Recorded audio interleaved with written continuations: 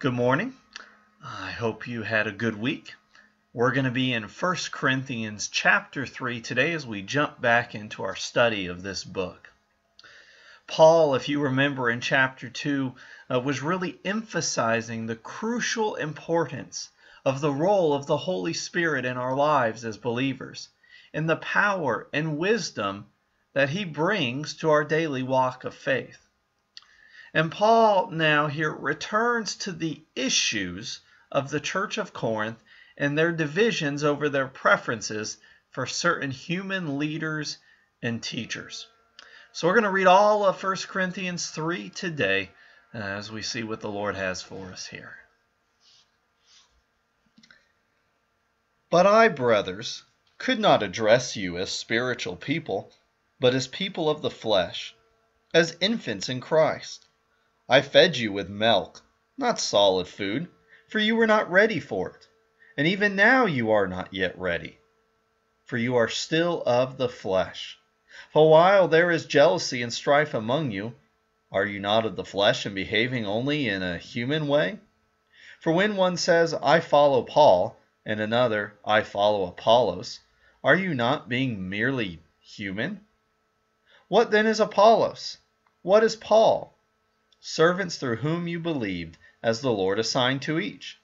I planted, Apollos watered, but God gave the growth.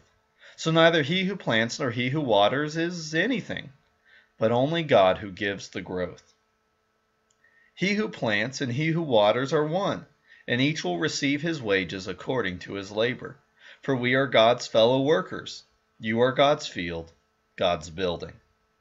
According to the grace of God given to me, like a skilled master builder, I laid a foundation, and someone else is building upon it.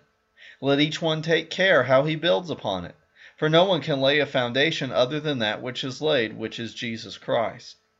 Now if anyone builds on the foundation with gold, silver, precious stones, wood, hay, straw, each one's work will become manifest, for the day will disclose it, because it will be revealed by fire, and the fire will test what sort of work each one has done. If the work that anyone has built on the foundation survives, he will receive a reward. If anyone's work is burned up, he will suffer loss, though he himself will be saved, but only as through fire. Do you not know that you are God's temple, and that God's Spirit dwells in you? If anyone destroys God's temple, God will destroy him, for God's temple is holy, and you are that temple. Let no one deceive himself. If anyone among you thinks that he is wise in this age, let him become a fool, that he may become wise. For the wisdom of this world is folly with God. For it is written, He catches the wise in their craftiness. And again, the Lord knows the thoughts of the wise, that they are futile. So let no one boast in men, for all things are yours, whether Paul or Apollos or Cephas, or the world, or life, or death, or the present, or the future, all are yours, and you are Christ, and Christ is God. Let's pray and thank God for His Word. Lord, we thank you for your Word. We thank you that your Word is truth. We thank you, Lord, that you are the one who has saved us, that you are the foundation of our being and our life. Lord, that you continue to work and move in us and through us for your name's sake. Lord, I pray that we would not be so foolish as to think this is all about us, or that we grow by our own strength, or that the church advances by our own resources. Lord, may we remember what matters most. May we remember that you are the one who makes all things grow. Thank you, Jesus. In your name we pray. Amen. So, church, it is one thing for us to discuss the Spirit, to consider the wisdom of God Almighty, and yet it is another thing to live by faith in accordance to His will instead of our own. Remember at the end of chapter 2, Paul had really laid down an incredible amen sort of passage there on the Holy Spirit. An awesome declaration of how the Holy Spirit transforms our lives, giving us access to the very mind of Christ. Incredible. But realize here that Paul then is beginning chapter 3 saying, yeah, but when I look at you, I don't see that.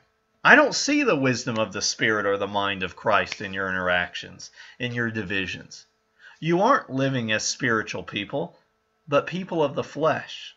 You're immature, and you're not being led by the Spirit of God. You're still depending upon your own flesh, your own sense of intelligence, and the ways of this world. Paul isn't complimenting them here at all when he compares them to infants, unable to eat solid food, still needing baby food, milk. He's saying to the church of Corinth, you guys aren't nearly as mature as you like to think you are. You know, as people, we are often pretty good at identifying immaturity in others, but not so good at evaluating our own level of maturity. But that's also just part of the nature of things, because it's really hard to recognize somewhere you've never been before. And when it comes to spiritual maturity, God is always leading us forward. He is leading us into new things and new areas of life where we haven't been, or new experiences or trials through which we haven't yet learned to depend upon Him, new opportunities and challenges where we haven't yet learned to trust Him, new temptations and callings where we haven't yet obeyed Him. Because in and through each and every moment of our lives, God is drawing us to Himself. His Spirit is revealing that nature of God to us, that we might know Him and live in Him more and more each passing moment. Even when God is simply calling us to wait patiently upon Him and for His timing, even then He is truly drawing our faith to new places of assurances in Him. But far too often, we kid ourselves. And we assume that somehow we've figured something out. We've hit a milestone.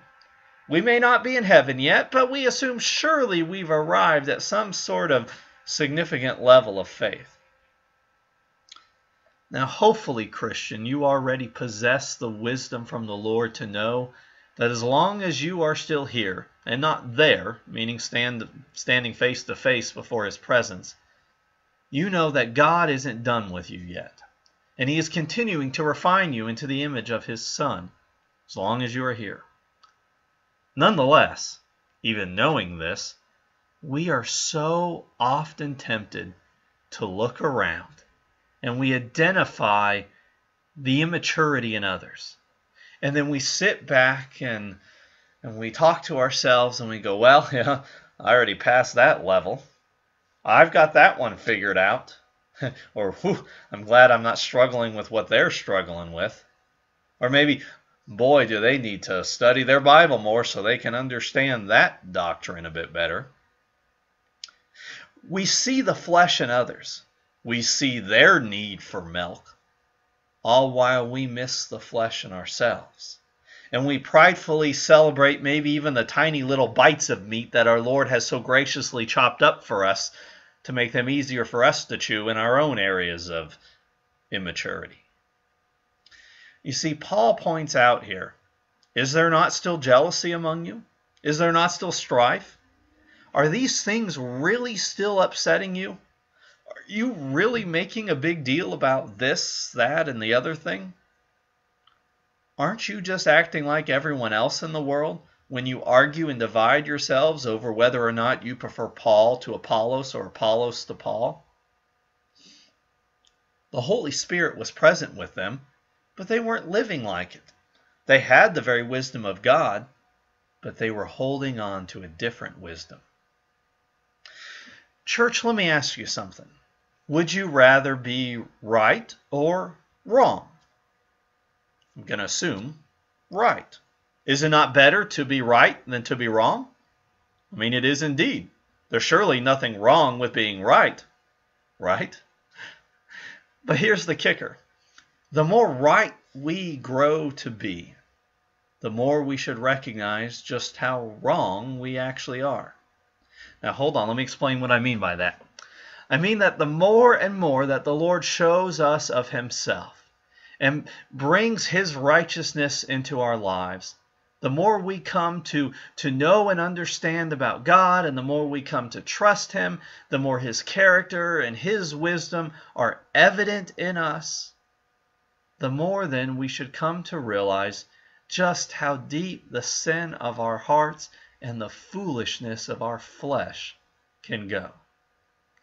And the more we should see our need for his grace to be even greater than we could have ever previously perceived or processed.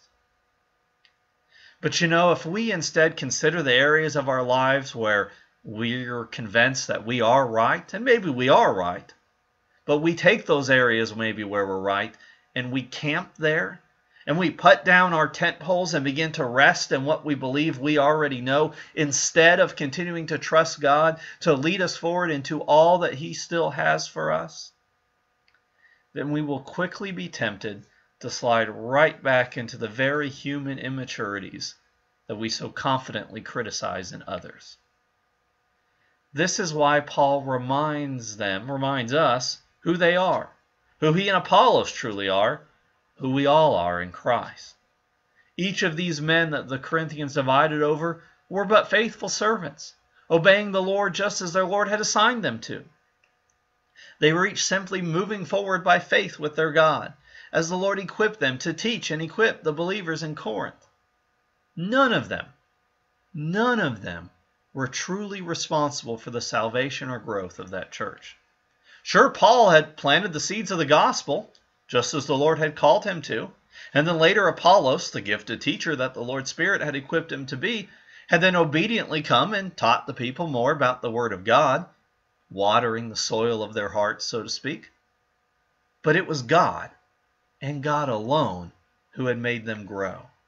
It was God who had drew them closer to himself, giving them life, and then daily imparting the very nature and character of his life to them. And church, this is so important for us to understand. God alone grows the church in all the ways and manners that truly mean anything. We can manipulate, compound, and draw numbers. We can check more boxes, hold more events, start more programs, and compile larger crowds of people. But only God grows his church. Only the Lord changes hearts, drawing us to repentance, and then equipping us with all the grace and faith we need to walk faithfully with him, bearing witness to his good news and making disciples. Yet we as the church have always been so tempted to cling to some worldly means, some worldly resource, or to human leaders as the basis of our hope for the life and growth of the church. Never mind that it wasn't the skills of the apostles that resulted in 3,000 people being baptized at Pentecost. It wasn't our clever programs that brought about the empty tomb, and we certainly didn't have anywhere near enough money to buy our own redemption. God alone makes it grow. So let us turn to him. Let us seek his will, depend upon his power, and with all faith and obedience, trust that his Spirit will work and move just as he said he would and will in and through our lives. We are all but God's fellow workers. We are serving in his harvest field, not ours. No man is responsible for the harvest of the Lord, for it's his, just as we are his. As Paul explains here, you are God's field, God's building. The point in all this is quite bluntly, you belong to God, not to yourself or any other man. So why would you continue to build your lives dependent on anyone else but him? You see, then in verses 10 through 15 here, Paul paints a really important picture for our understanding of how our lives ought to be built up in faith, and how the true nature of our faith and our service unto our Lord will ultimately be revealed and evaluated. Paul explains here how the foundation of our life in the Lord is laid through the grace of God, as God's grace is at work in our hearts and in and through the lives of those who witness to us. A foundation is laid. The only foundation that can be laid, Jesus Christ. It is the foundation of the blood of Christ, of his death, resurrection, and all of his promises that is the basis for our life that truly endures. The question then, though, is what are we going to build on that? How is our life to be built in, on, and most importantly, by Christ? Far too often we, with all the immature excitement of a child that has no idea what they are getting into, we go, I got this. I'm pretty good at building. And we just start throwing stuff together.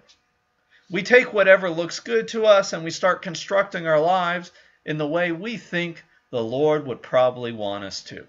With, of course, a few artistic and creative designs of our own making. But church, the reality is that none of us are quite as good at building our lives as we often like to think we are.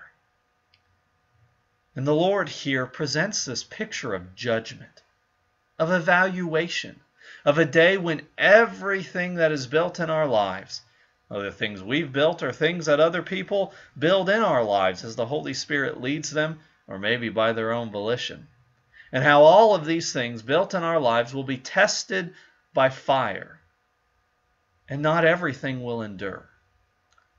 There will be a day when a great many things that we have spent much of our own time and energy on will be revealed to have little to no value in the grand scheme of eternity and glory of God. Paul isn't saying here that if we waste our lives, we're losing our salvation, as he speaks there as one who endures, but through fire. The NIV says as one, escaping the flames. It's not a question of salvation, but a question of what have we done with this life that belongs to God? You see, church, Paul explains here that we are a temple. Whose temple? God's temple. As those whose lives have been saved and redeemed by Christ and Christ alone, we are temples of the Holy Spirit. So now the question becomes, who is probably best at building up God's temple? You or God? God. We are often so quick to make a mess of things. But remember, God knows exactly what he is doing, and he alone is the one who makes it grow. God knows how best to build your life, and he alone knows and possesses the best building materials. The question is, are we going to actually let him build? You don't have to wait for the day in which you stand before the Lord in glory, for him to show you that which is of your life that doesn't need to be there. If you want to see what the Lord in his mighty power can do, stop building your own life. Humble yourself before him and trust him to build as he sees fit. This can be really tough for us, though, because sometimes there are aspects of our lives that maybe we're really impressed with, but God goes, hey, that doesn't need to be there. That doesn't have any value in my kingdom. And then the Lord begins to, as we say, prune a bit, removing things on his foundation in his temple that have no value to the purpose of his temple. God's temple is holy. And as Scripture explains here, God does not take well to those who destroy his temple. Will you trust God to build your life his way with his materials? Because God's got a lot better materials than we do. And when the Lord builds his temple on his foundation in our lives, he constructs things that we never thought possible, building up his character, his fruit, and his purposes with his power, growing our faith, our love, our hope, our patience and endurance, our gentleness, our grace, our witness, our service, and our worship in ways that only he can. He builds that which endures forever and brings him glory forever and ever and ever. So don't be deceived, Scripture says. Stop thinking you got this and that you know best how to build your life. The world and all of its folly preaches that you are your own master, that your sense of wisdom, that even your own sense of reality, whatever that happens to be in any given moment, is what is best for you. The wisdom of the world says, build your life however you see fit. But the Lord says, you're mine. I've bought you at a price. I've redeemed you for a far greater purpose than this. And the foundation of your life is Christ. You are God's temple, holy unto Him, set apart for the purposes of His glory. And in Christ, Paul explains that all things are yours because you belong to Christ just as Christ belongs to God. In other words, all things are yours not because of you, but because of Him. And in that too, we belong to one another because of Christ. And it is Christ and His saving, sanctifying, and glorifying work in our lives that has brought us together for this purpose as God's holy temples. So stop trying to build your own temple and learn to trust what the Lord in His wisdom and grace is building in you for the sake of His far greater and far better purposes. You see, we often want to see God over there. By that I mean, we say, God, show me who you are. Reveal yourself to me. We want to see God do something in front of us. We say, God, give me an experience of you that I can see and enjoy. But here's the thing.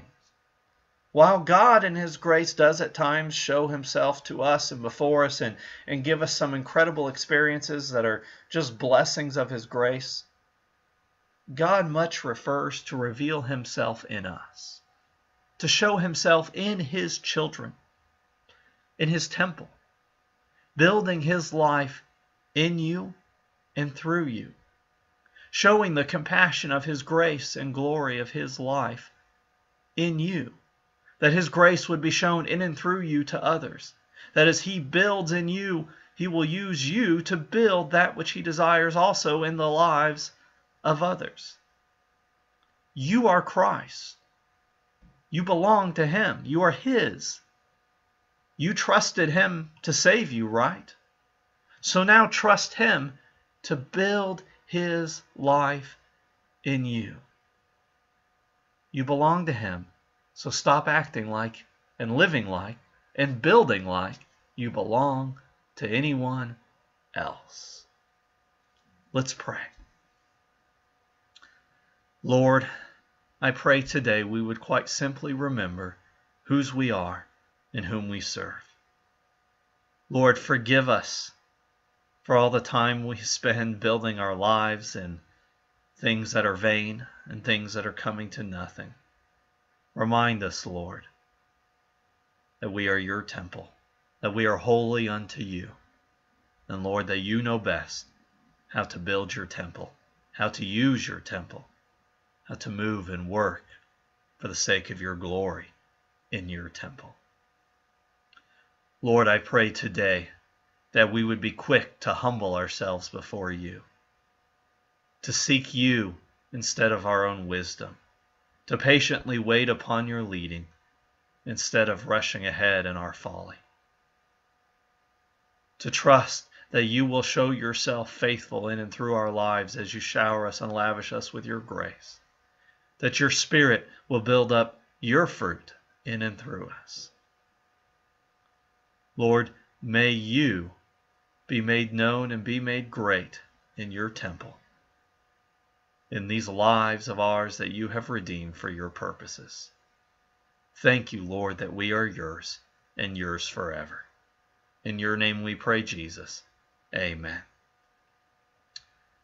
Go in the grace and peace of Christ, and remember that you're His temple this week.